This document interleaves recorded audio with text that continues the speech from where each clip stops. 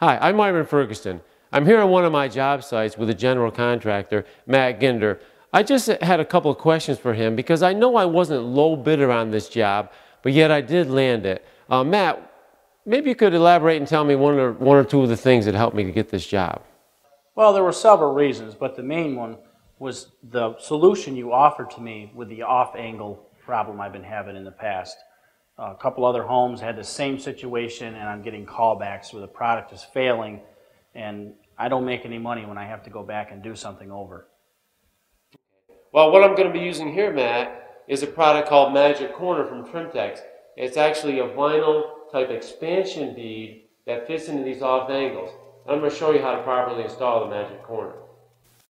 The Magic Corner bead is adjustable to any angle of an inside corner.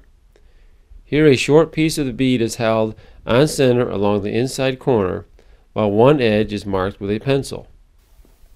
Both inside angle ends are marked and also the center.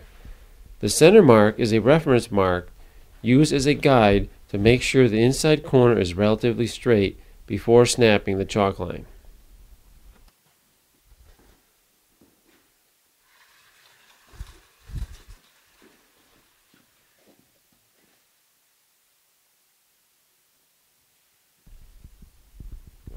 All the marks line up so the line is snapped.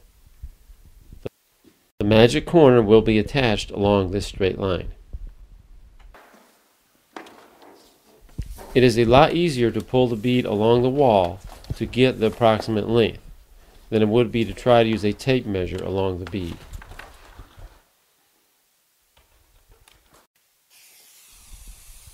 Trim-Tex 847 spray adhesive is used to hold the Magic Corner to the drywall. For best results, apply 2 coats before the Magic Corner is attached. An alternative would be to apply 1 coat to the drywall and a second coat to the back of the bead.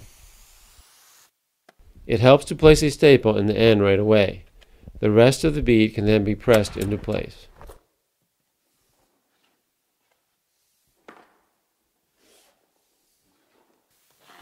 An installation tool comes with the Magic Corner. Press each leg of the Magic Corner into the adhesive. Because the building may experience some structural movement, stapling every 6 inches with half-inch staples is a must. The edges are concealed with joint compound. At least 2 coats will be needed.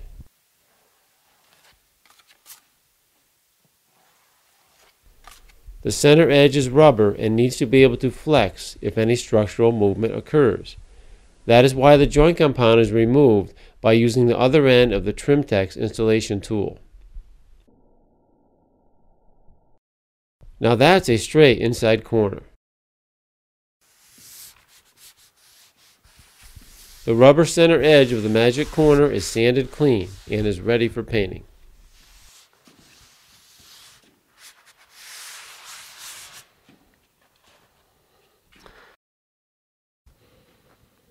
Okay, on this job you can see that I've used a Magic Corner on all my off angles. I provided my customer with a really nice looking job. They're really going to be happy with this job now because all the angles are nice and straight. In addition to that, because I've used Magic Corner, these angles are not going to crack or pop loose. So the customer is going to be happy for a long time. I'm Myron Ferguson, that drywall guy.